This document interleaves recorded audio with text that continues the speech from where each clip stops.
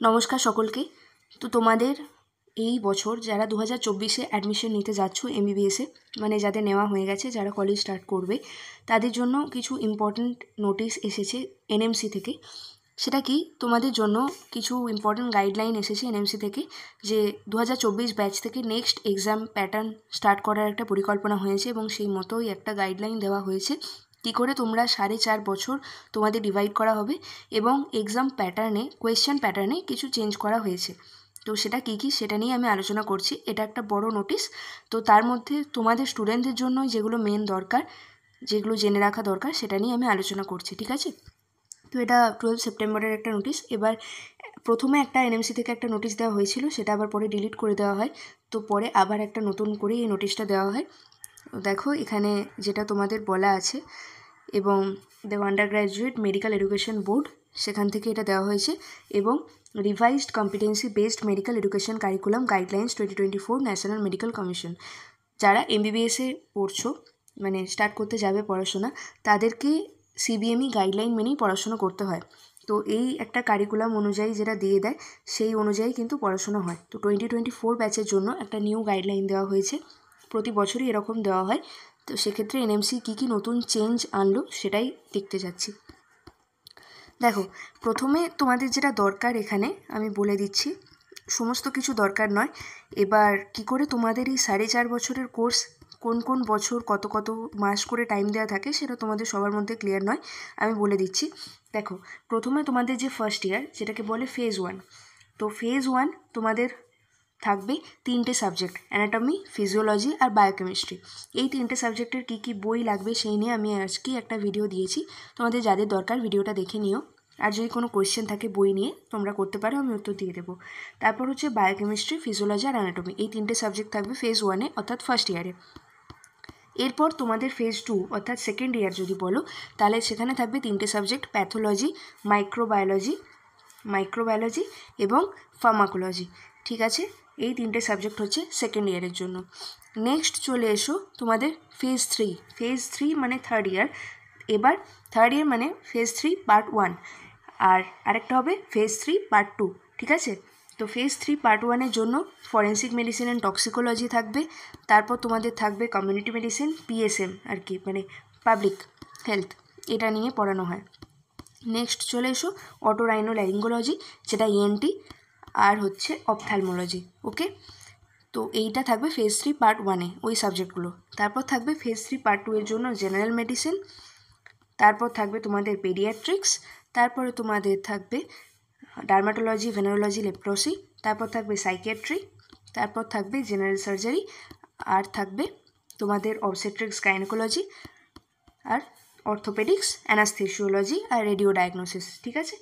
তো এই সাবজেক্টগুলো টোটাল 19টা সাবজেক্ট এমবিবিএসের জন্য। তার মধ্যে 19টার মধ্যে বেশিরভাগ সাবজেক্ট কিন্তু ফোর্থ ইয়ারের সাবজেক্ট হয়ে গেল। এবার থার্ড ইয়ার আর ফোর্থ ইয়ারের সাবজেক্টগুলো হচ্ছে মেনলি ক্লিনিক্যাল সাবজেক্ট, মানে ক্লিনিক্যাল বেসড। এবং তার জন্যই তোমাদের যেহেতু নেক্সট এক্সাম ইমপ্লিমেন্ট হবে তোমাদের ব্যাচ থেকে, যেরকম একটা বলা হচ্ছে, তো সেক্ষেত্রে ক্লিনিক্যাল সাবজেক্টগুলো বেশি করে ফোর্থ ইয়ারের মধ্যেই কিন্তু আছে, এবং থার্ড ইয়ার আর ফোর্থ ইয়ার মিলিয়ে, যাতে ওই বছরই তোমরা এক্সাম দেবে এবং সেক্ষেত্রে তোমাদের সুবিধা হয়, সেই কারণে। এবার যেটা বলার, যে এই যে প্রথম মানে ফেজ 1 তোমাদের ফার্স্ট ইয়ার, সেটা কিন্তু 12 মান্থসের হবে। ফেজ 2 হবে তোমাদের 12 মান্থসের, মানে সেকেন্ড ইয়ার। ফেজ 3 পার্ট 1 সেটা হবে 12 মান্থসের, আর ফেজ 3 পার্ট 2 সেটা হবে 18 মান্থসের। তো টোটাল 4.5 ইয়ার্সের কোর্স এখানে লেখাই আছে, দেখো আমি বলে দিচ্ছি, সেক্ষেত্রে তোমাদের আরও সুবিধা হবে একটু ক্লিয়ার করলে। দেখো, the period of 4.5 years is divided as follows: phase 1 12 months including foundation course of 2 weeks and university exam, মানে ইউনিভার্সিটি এক্সামটাও 12 মাসের মধ্যেই কমপ্লিট করে দিতে হবে, ঠিক আছে? আর ওই 3টে সাবজেক্ট থাকবে যেগুলোর ওপর এক্সাম নেওয়া হবে। নেক্সট ফেজ 2 হবে 12 মান্থসের ইনক্লুডিং ইউনিভার্সিটি এক্সাম। ফেজ 3 দেখো 30 মান্থস, ফেজ 3 30 মান্থস, তার মধ্যে ফেজ 3 পার্ট 1 থাকবে 12 মান্থসের, আর ফেজ 3 পার্ট 2 থাকবে 18 মান্থসের ইনক্লুডিং ইউনিভার্সিটি এক্সাম। অর্থাৎ তোমাদের ফেজ 3 পার্ট 1 থাকবে 1 বছর এবং ফেজ 3 পার্ট 2 থাকবে 1.5 বছর, ঠিক আছে? এবং এইভাবেই এক্সামগুলো করা হবে।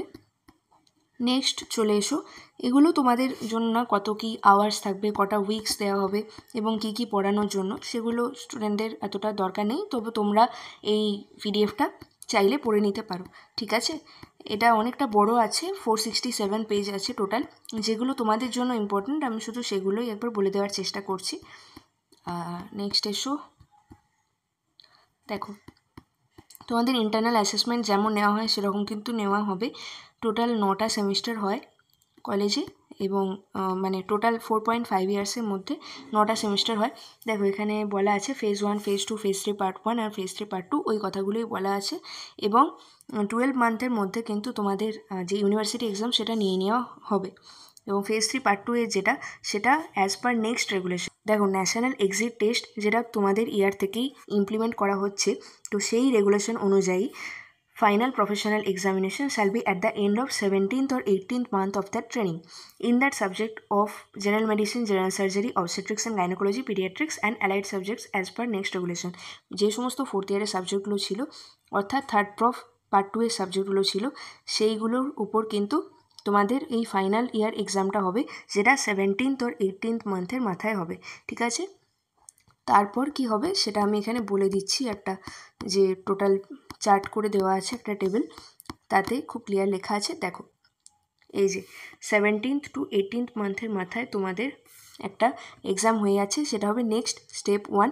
তারপর তোমাদেরকে ইন্টার্নশিপ শুরু হবে। তোমরা জানো 1 বছর ইন্টার্নশিপ করতে হয়, যেটা হচ্ছে বন্ড, মানে তোমাদেরকে করতেই হবে। এবং তারপর প্রপোজড নেক্সট স্টেপ 2 হবে, সেই যেটা নেক্সট স্টেপ 1-এর 1 বছরের পর নেক্সট স্টেপ 2 হবে। এই মাঝের সময়টায় তোমাদেরকে ইন্টার্নশিপে যেতে হবে। এবং নেক্সটের যেটা রেগুলেশন অনুযায়ী যেটা বলা হয়েছে যে নেক্সট স্টেপ 1 ক্লিয়ার করতে পারলেই তোমরা ইন্টার্নশিপে যেতে পারবে। এবং ইন্টার্নশিপের পর তোমরা পুরো ইন্টার্নশিপ কমপ্লিট করার পর 1 বছরের জন্য তোমরা নেক্সট স্টেপ 2-তে বসতে পারবে। ওকে, এটাই হচ্ছে টোটাল এক্সামটার একটা রুলস। ওকে, যেরকম বলা আছে যে অক্টোবর থেকে ক্লাস স্টার্ট হবে, এখানে 14th অক্টোবর দেওয়া আছে। এবার দেখো অক্টোবর থেকে ক্লাস স্টার্ট হয়ে তোমাদের 12 মাসের মাথায় ফেজ 1-এর প্রফেশনাল এক্সাম হচ্ছে, মানে ফার্স্ট প্রফ তোমাদের হচ্ছে। নেক্সট আবার 12 মাসের মাথায় তোমাদেরকে এই সেকেন্ড প্রফ হচ্ছে। নেক্সট থার্ড ইয়ার মানে থার্ড প্রফ পার্ট 1, আবার ঠিক 1 বছর পর ফেজ 3 পার্ট 1 হচ্ছে। পার্ট 1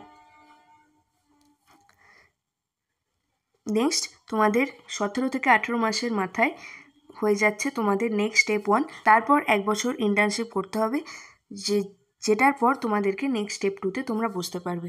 তো এই হচ্ছে টোটাল যে প্রপোজড একটা গাইডলাইন এনএমসির তরফ থেকে তোমাদের 2024-2025 যারা এবছর ক্লাস স্টার্ট করতে যাচ্ছ তাদের জন্য একাডেমিক ক্যালেন্ডার। ওকে, দেখো কোয়েশ্চেনে কীরকম প্যাটার্নে চেঞ্জ করা হচ্ছে, সেটা হচ্ছে সিনারিও বেসড এমসিকিউ দিতে হবে, হচ্ছে 10 থেকে 20টা, যেটা মার্কস পার কোয়েশ্চেন থাকবে 1 to 2। তারপর লং এসে বেসড কোয়েশ্চেন থাকবে একটা, যার মার্কস থাকবে 10 থেকে 12। রিজনিং কোয়েশ্চেন থাকবে 5টা, যার মার্কস থাকবে 3। শর্ট নোটস থাকবে অ্যাপ্লাইড অ্যাসপেক্টস 4 এবং 4 to 5 নাম্বার থাকবে। তারতে শর্ট নোট 3টে, 5 থেকে 6টা, আর শর্ট নোট 4টে দেওয়া হবে, যেটা 1 সাবমার্ট অফ 5 মার্কস ফ্রম 8 কম, যেটা 4 থেকে 5টা। 8 কম কি সেটা তোমরা ক্লাস স্টার্ট হলে বুঝতে পারবে। কিছু জিনিস এখন যেটা এনএমসি খুব বেশি জোর দিচ্ছে, একটা স্টুডেন্টের পার্সোনালিটি ডেভেলপমেন্টের ক্ষেত্রে একটা ডক্টর হিসেবে তার কী কী কাজ থাকবে সেটা একদম প্রাইমারি লেভেল থেকেই তাকে শেখানোর চেষ্টা করা হচ্ছে। সেটা তোমরা ক্লাস স্টার্ট হলে বুঝতে পারবে, তোমাদের ক্লাস নেওয়া হবে। ওকে, তো দেখো এইটাই হচ্ছে টোটাল একটা জিনিস যেটা এনএমসি গাইডলাইন অনুযায়ী দেওয়া আছে। এরপর আর কিছু সেরকম নেই, বিভিন্ন বিষয় নিয়ে এখানেই কথা বলা আছে। যেটা মেন জিনিস স্টুডেন্টদের জন্য লাগবে, তোমাদের টোটাল 4.5 ইয়ার্সের জন্য লাগবে, আমি সেটা বলে দেওয়ার চেষ্টা করলাম। এবার যেটা মেন আরেকবার বলে দিচ্ছি, দেখো তোমাদের টোটাল হচ্ছে 4.5 ইয়ার্সের কোর্স প্লাস 1 ইয়ার ইন্টার্নশিপ। তো এই 4.5 ইয়ার্সের মধ্যে ফেজ 1 থাকবে 12 মান্থস মানে 1 বছর, ফেজ 2 থাকবে 12 মান্থস মানে 1 বছর, ফেজ 3 পার্ট 1 থাকবে 1 বছর, আর ফেজ 3 পার্ট 2 থাকবে 1.5 ইয়ার্স। তাহলে টোটাল 4.5 ইয়ার্স হয়ে গেল। এই 1.5 ইয়ার্স তোমরা ফেজ 3 পার্ট 2 এর পরে যেটা ফাইনাল এক্সাম দেবে এমবিবিএসের, তারপরে তোমাদের ওটাকেই বলে নেক্সট স্টেপ 1।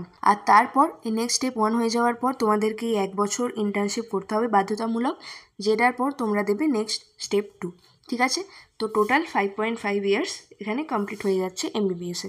ওকে, এটাই এই গাইডলাইনটায় বলা হয়েছে এবং বেশি করে ক্লিনিক্যাল অ্যাসপেক্টের ওপর জোর দেওয়ার কথা বলা হচ্ছে, ক্লিনিক্যাল ওরিয়েন্টেড পড়াশোনা, কোয়েশ্চেন প্যাটার্ন একটু ক্লিনিক্যালি বেসড হবে, সেই দিকেই এখন MBBS কোর্সটাকে নিয়ে যাওয়া হচ্ছে। ওকে, তো এই হচ্ছে মূল বিষয়। তোমরা সকলের মধ্যে ভিডিওটা একটু শেয়ার করে দিও, যাদের প্রত্যেকেরই জানা দরকার কী কী চেঞ্জ এলো এবং কী কী সিলেবাস, কী কী এফেক্ট পড়তে পারে তোমাদের সমস্ত গাইডলাইন এই অনুযায়ী, সেটা সকলের মধ্যে একটু শেয়ার করে দিও ভিডিওটা। আর ভালো লাগলে ভিডিওটা একটু লাইক করে দিও এবং চ্যানেলটা একটু প্লিজ সাবস্ক্রাইব করে দিও। আর বাকি যা কিছু প্রশ্ন থাকছে তোমাদের মধ্যে সেটাও কমেন্ট করে লিখো, আমি উত্তর দিয়ে দেওয়ার চেষ্টা করব। ধন্যবাদ।